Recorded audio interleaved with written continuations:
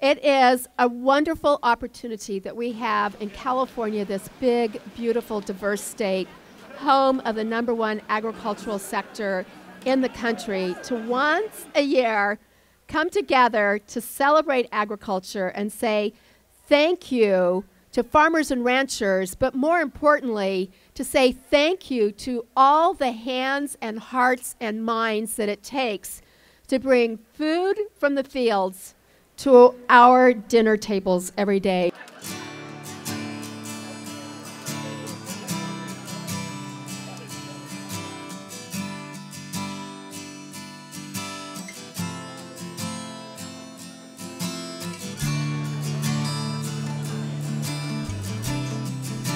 This is my favorite day at the Capitol, to see agriculture out being represented, to all the people up here that really have no idea how important agriculture is in the state of California.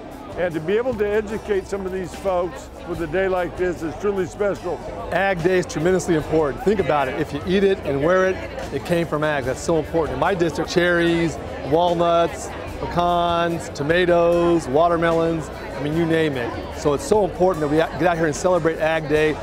And it really helps show everybody and educate everybody about farmers and the farm workers and everybody and all the work that they do to help bring food to your table.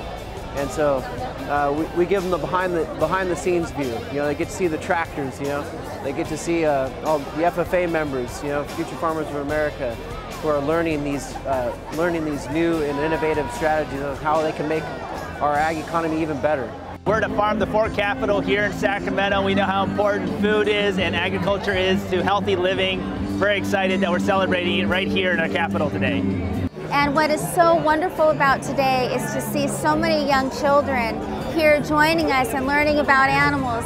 When I was a young kid, the opportunity to go to a fair and see horses and alpacas and cows and other animals and livestock was so exciting, and now they're able to do this here and make the connection that that's part of ensuring that we have a domestic food supply that's safe and always available to us.